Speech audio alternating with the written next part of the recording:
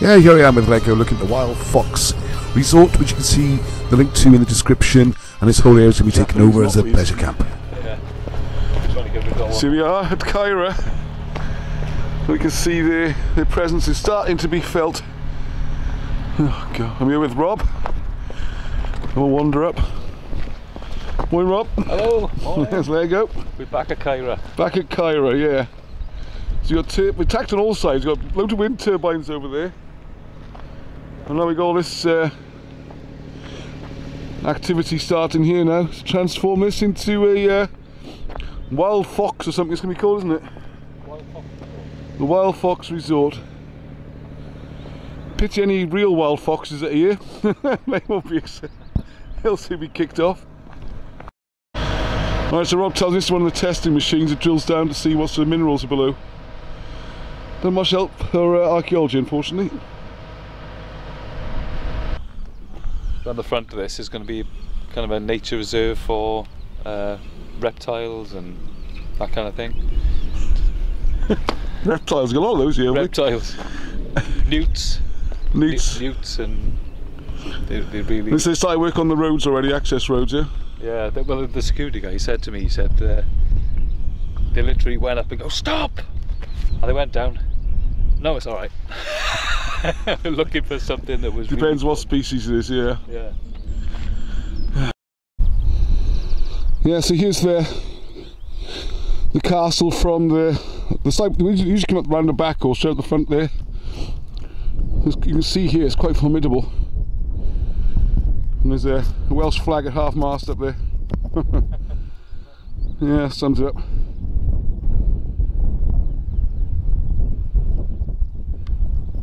This road that was originally there, JCBs and stuff have gone over it, and they've cut in a big circular section in the field down the bottom, and I think this is going to be part of this nature reserve thing they're doing on the front of the fort, you know.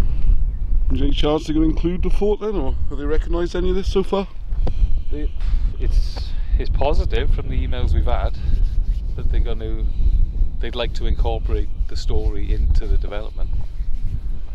But of course this is all preliminary work at the minute. It's going to be months and months and months before they actually start going in and chopping the ground up and stuff.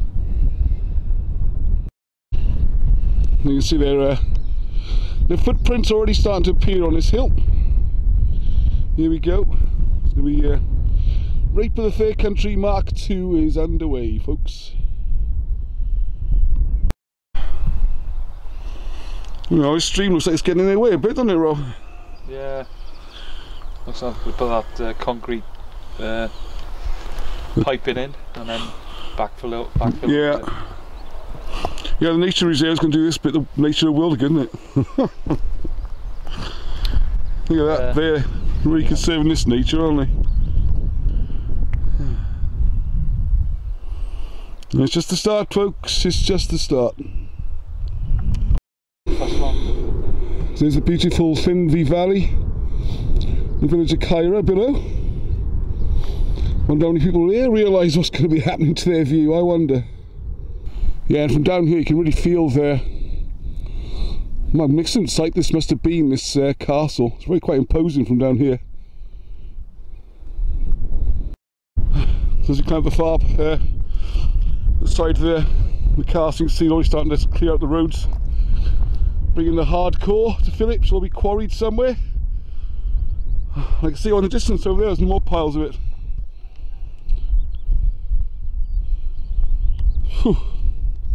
I don't think they're going to do much on the slope of where the castle would have been, but certainly down below there's going to be a circular kind of road or some kind of walkway that takes you around this nature area, whatever it's going to be. But the main one then is going to be over on the top. From the top down on the Cummer side is going to be the main theme park. That'll be accommodation and stuff, isn't it? Accommodation, dry ski slope and all that kind of stuff. Right.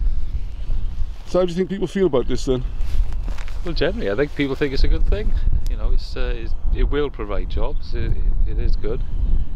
but we don't want the history to be lost. That's why we're doing this, is try and, you know, get in touch with the developers, try and tell them what they got, what they're sitting on, and how they can exploit it for everyone's benefit. Yeah, minimise the impact is the thing, isn't it? Yeah. Well, we do need stuff up here. Since the coal mines went, I mean, there's nothing really here, you know, in terms of employment. So this is really, it is a good thing, but we can't lose what once was. Yeah, yeah. Hopefully we can make them aware enough to, well, I said, it'd be nice if they can incorporate it, make it a selling point for the theme park, wouldn't it? You know, if they're on the site of an ancient battlefield and all that kind of thing, and an ancient castle.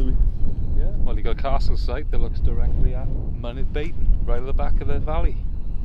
You know, there's Arthur's famous battlefield over there, yes. And the ancient British trackway going straight from this over the hill to the battlefield. So it's you know, it's there. It's there for everyone to see. Oh, that sums it up. The ugliest concrete building you've ever seen, complete with barbed wire, and a Welsh flag at half mast. Oh, what is the most stunning valley in the whole of Wales? How can we treat a place like this? So we've got Penacastle on top of the castle. There are two places of this name in the valley. A farmhouse between Cummer and Dyffryn, which is just down there, just ahead of us. You just see the lump.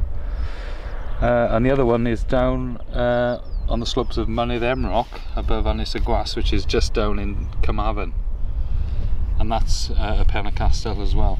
So it's been fortified areas that we used all the way down the valley. So it seems like this was the important bit.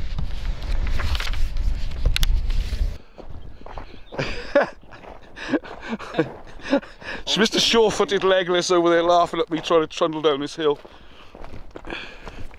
I just wanted to just show quickly before we go, here's the sort of ramparts we're talking about. Absolutely fantastic. You can't help but think that anywhere else in the world this would be I don't know, like maybe World Heritage Site even. I mean, look at it, it's fantastic.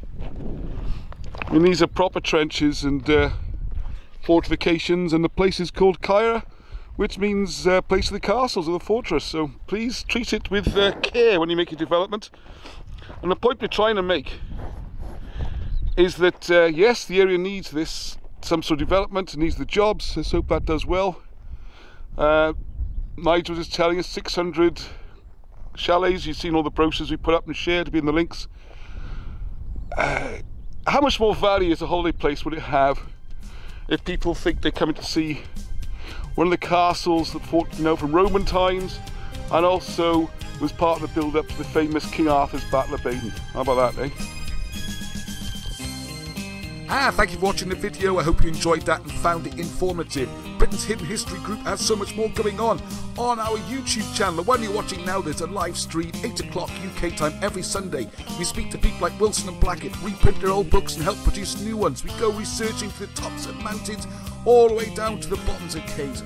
Busily recording the books, you can listen to them as well, and looking at mysteries and working out what we're not being taught in schools and preserving it, because the physical and written evidence is rapidly disappearing. You can also find out how to read ancient writing and hieroglyphs using the Welsh language. It's amazing. There's a Facebook group where this is being discussed. Along with a website, you can buy the books and help us. Also, as you can see, there's now a Patreon page where just a few pounds a month will make all the difference in trying to keep the project going and preserve this history for future generations, and also to find out for ourselves what is going on, what is Britain's hidden history. So until the next time, Heddwch!